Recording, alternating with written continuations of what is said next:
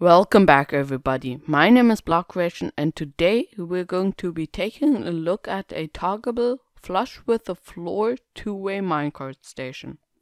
This was requested by a other YouTuber named the Redstone Scientist.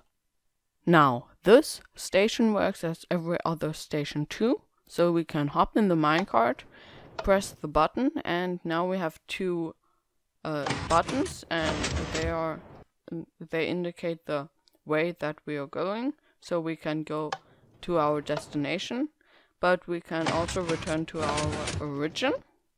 And the toggable in the name means that you can flick this lever and this lamp indicates that the minecart station is off, and that what this is going to do is that you just continue down your path instead of stopping at the minecart station.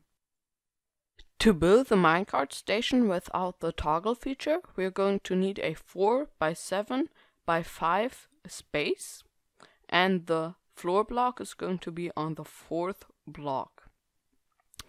Now we want to start with a T-junction right here, 2 from the rail, and now we want to just create a T-junction like this.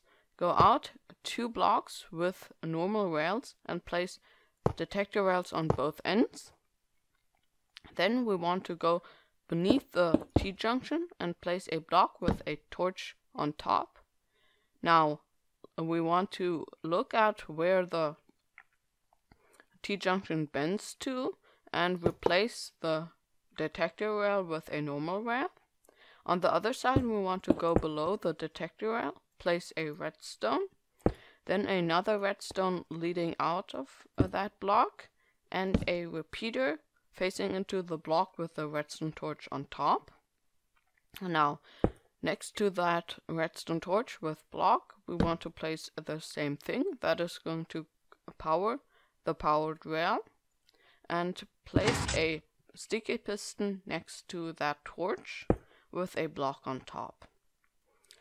Now we want to place a redstone repeater right here that is going to face into the redstone that is going to control the T-junction, and place a redstone torch on the block with the repeater.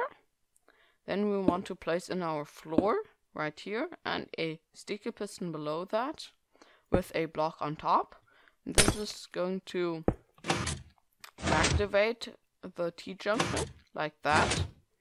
Then lastly we want to activate this torch, and for that we're going to need another repeater facing out of this construction, leading into a block with a redstone torch on the side that is going to disable this one, and do the same on the other side.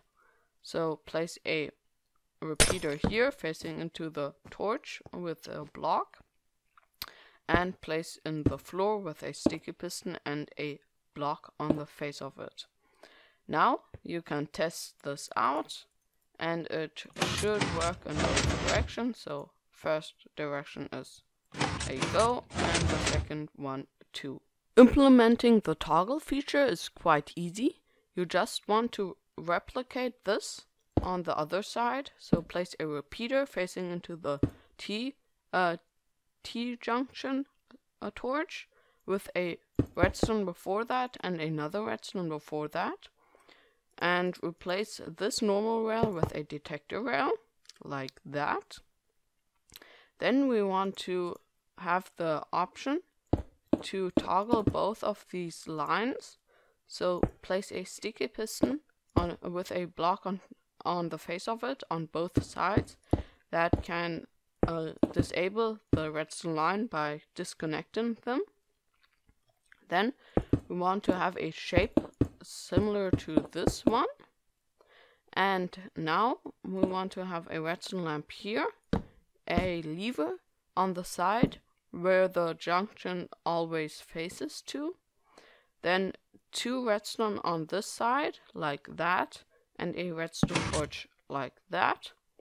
And now the junction is disabled, so it just should go from this side to that side. But if we enable it